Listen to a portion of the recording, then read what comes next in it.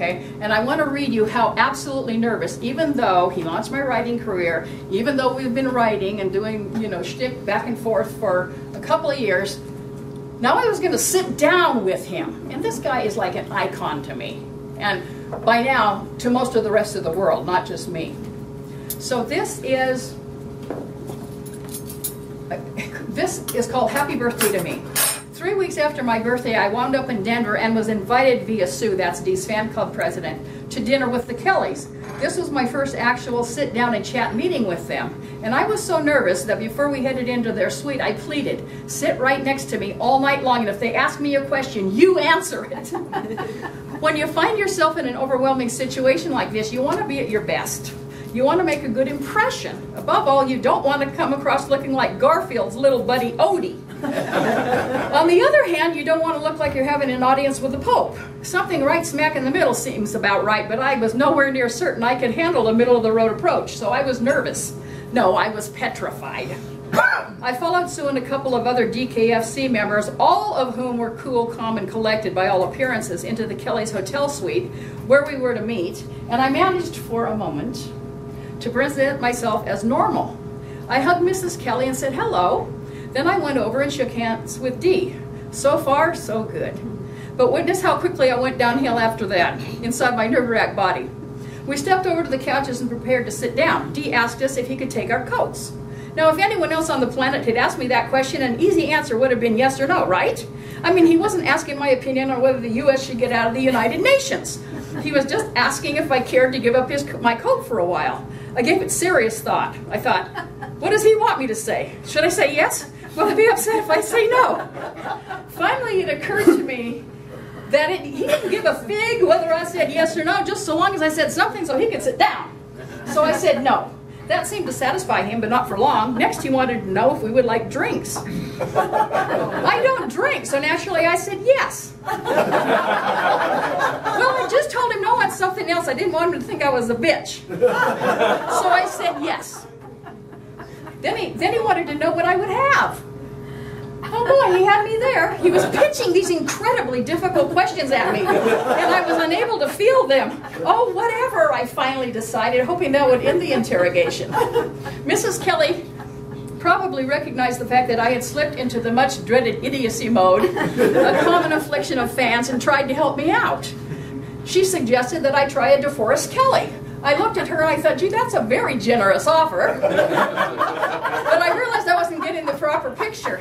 She explained to me that a DeForest Kelley was a drink known to all of fandom, except me, obviously. Okay, fine, I'll have one of those. Well, after a couple of DeForest Kelleys, vodka and water with a twist of lemon, I felt calmer.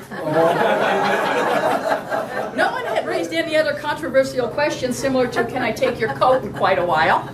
So I was just sitting back and listening and watching everybody talk and laugh and have a good time. Not much later, we went downstairs for dinner. Dee sat at the head of the table. To his right sat Sue Keenan, his fan club president. To her right sat Jackie Edwards. To Dee's left, Carol and Mrs. Kelley, and then me. There was nobody on my left for 100 miles. I quickly lost my nervousness sitting next to Carolyn because she is a doll, so nice and so much fun. She could calm a jackhammer. I know, because she calmed me and I'm the greater challenge. We lost ourselves in some conversation about having both been raised in the state of Washington. At one point I was explaining something to her in great detail and a folder crease on my left sleeve popped me with a great deal of force, and I stopped in mid-sentence and turned around to my left, fully expecting to find a waiter or someone who had come along to ask me a question. There was nobody there. I panicked. I thought, well, okay, Chris, how are you going to handle this dilemma?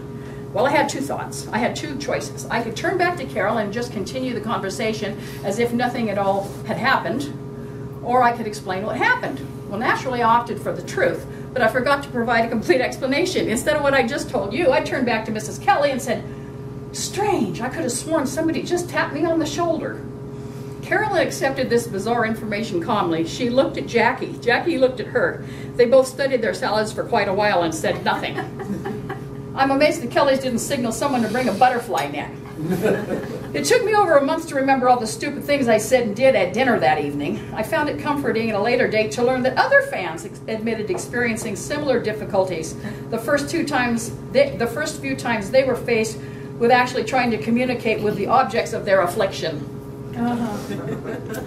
Okay, another one. My mom and dad hadn't met DeForest Kelley. I was over the moon about DeForest Kelley and his wife, and they thought I was in love with a movie star.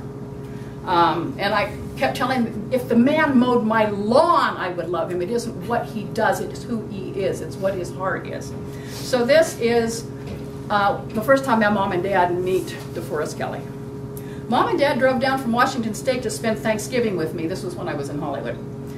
I was very excited about that because Thanksgiving without family members can be a truly pathetic time. Mom and Dad had never met Dee and Carolyn. Because they hadn't, they were under the mistaken impression that I was over the edge about this mythical couple. In a word, Dad particularly thought I was nuts. That was kind of okay with me because I thought he was pretty nuts too. I dropped a note to the Kelleys inviting them to share Thanksgiving dinner with us that year. I knew they probably wouldn't or couldn't, but it couldn't hurt to ask. I'd be giving special thanks for them at the table anyway. So it was a big surprise and a relief and a scare when the Kelleys called. Carolyn said that although they couldn't partake of the dinner since they had other plans with another couple, they would like to drive over for an hour or so early in the day to meet Mom and Dad. I hung up the phone and Mom and Dad looked like a little like deer caught in headlights. I got goosebumps. This was going to be really something. The moment of truth. Mom and Dad were going to be able to proclaim at the conclusion of this visit whether or not I was bonkers.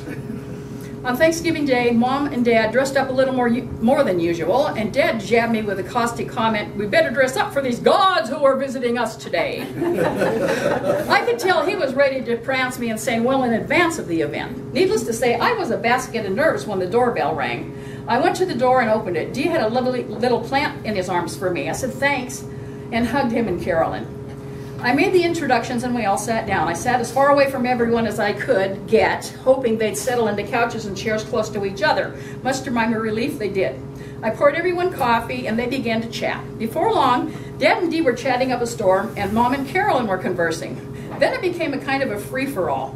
This occurred rather quickly the moment the Kelleys decided my folks were comfortable with them and not at all intimidated by the circumstances.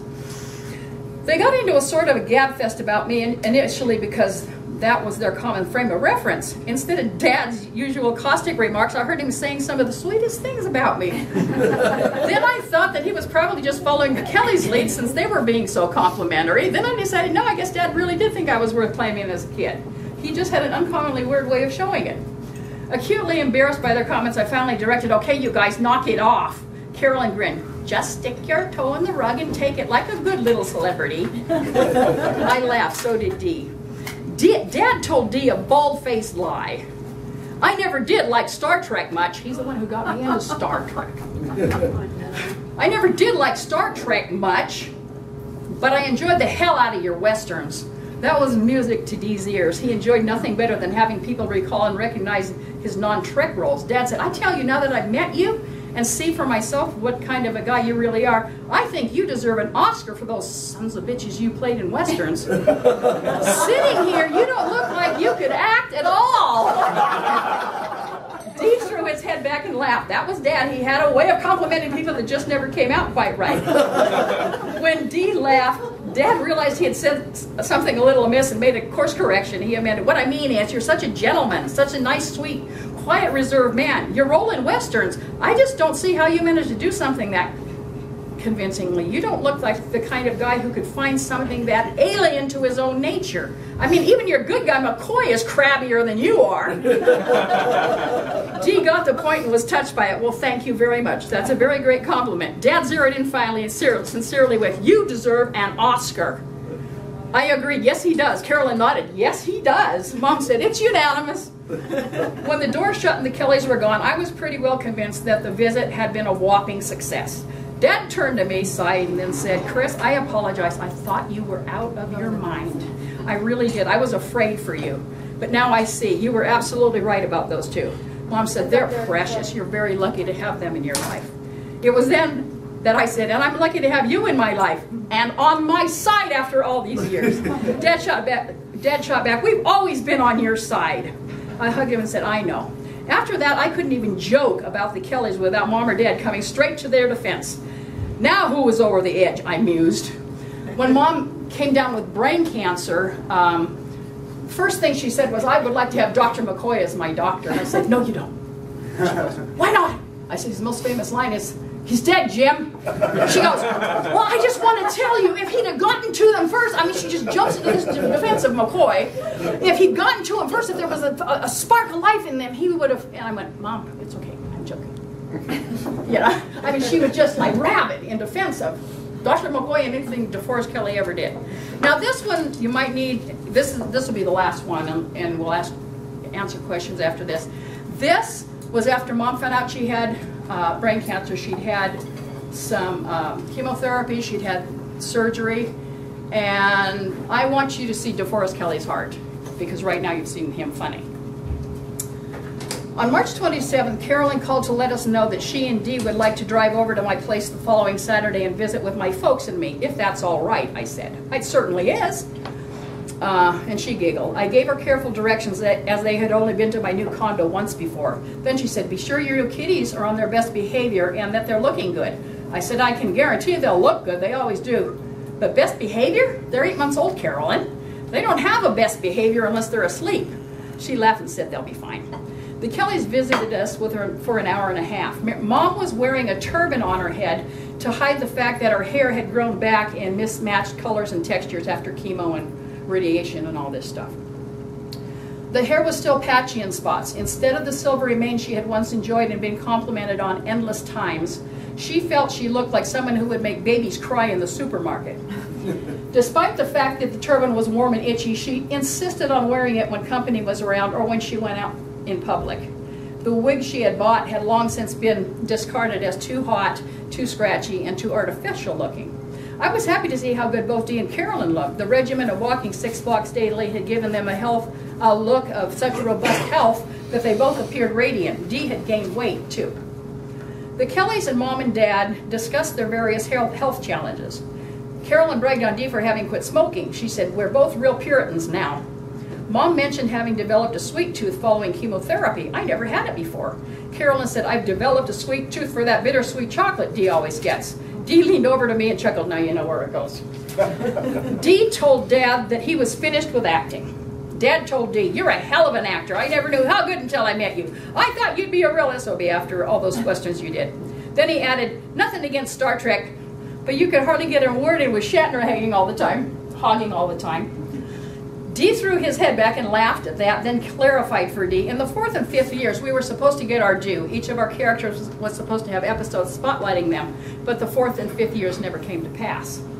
They met the kiddies. As luck would have it, both of the little rascals had worn themselves out prior to the Kelleys' arrival, so Ashley, the shy one, actually slept on Carolyn's lap while she stroked his long silky fur and cooed to him. He's the prettiest cat I've ever seen, she exclaimed. His photos are beautiful, but they don't do him justice. Dee and Carolyn mentioned how wonderful Mom looked. She said, well, thank you. Then she said, I miss my hair. Carolyn said, don't worry, it'll be back, better than ever. Maybe even curly. That's when Mom began her personal contribution to the visit. I don't normally do this, except around family. It's pretty frightening to the uninitiated, but I feel comfortable with you. Let me show you how my hair is coming back in, then you'll know why I wear this turban. Slowly, painfully slowly, I thought, she pulled the turban from the top of her head, revealing the multiple colors of her hair and the remaining bare patches. I knew how much courage that took. I held my breath, knowing it might be a difficult moment for the Kelleys, as sensitive as they were. Dee stood up at that moment and adopted a McCoy-like stance and authority, but he was still genuinely and authentically Dee. It wasn't false at all. Then he walked over to where she was sitting and said, yes, let's get a good look at you. It's time for your physical. Mom stood up. He embraced her and held her for a long moment. Then he gently pushed her out to arm's length, gave her the once-over, head to toe, and proclaimed, you are a beautiful woman, Dorothea, and you're going to be just fine. I never loved DeForest Kelley more than I did at that moment. Mom melted, hugged him again, and responded gratefully, I know I'm going to be fine. I wish all of you people would stop worrying about me. Then she joked, I'm going to outlive all of you. Mom left the turban off a lot more often after that visit. DeForest Kelley had told her she was beautiful and that she was going to be fine, and that was the only prognosis she was prepared to believe. She and Dad drove home to Washington with happier hearts. I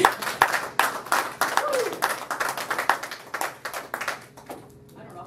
through that without crying. I know. Are there any questions? How old was he when he died? He was 79. Oh, good. Was he, go ahead. No, I was gonna say, was he up here when he died, or was he still alive? He was in California.